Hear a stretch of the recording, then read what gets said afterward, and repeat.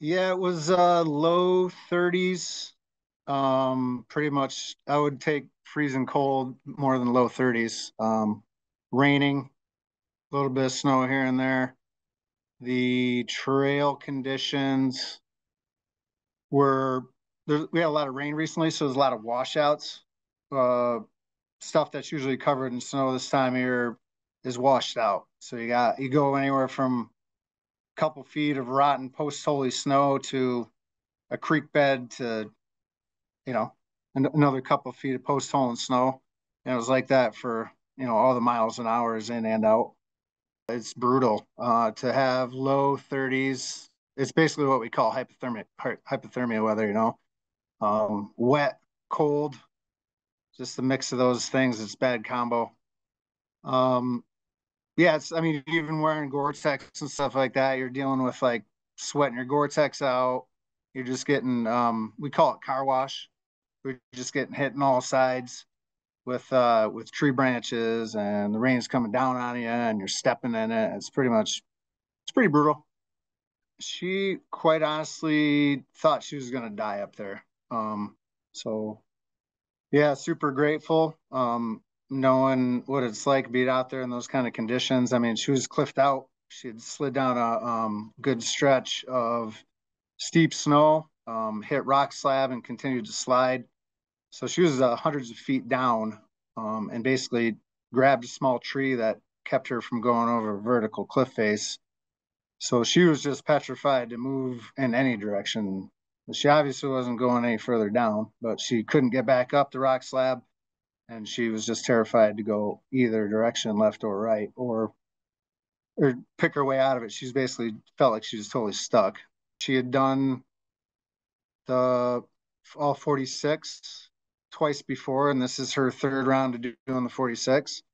And she came to the realization that night that she had been lucky all those other times. So like it's no joke back there. It'll kill you. She was good enough to have an emergency blanket, basically an emergency bivy, the space blanket type of deal, and chatted her through like, hey, we're gonna be a bunch of hours, so you got to do everything in your own power to stay warm. Um, like I said, she was terrified to go up, down, left, or right, so she basically was in place. So you just got to move, and she said she basically just kind of wiggled there, standing on that rock, uh, using all her energy just to stay as warm as she could. I mean, even then, she's cold. I would say it's tough. It's quite honestly, those aren't the conditions to go out in.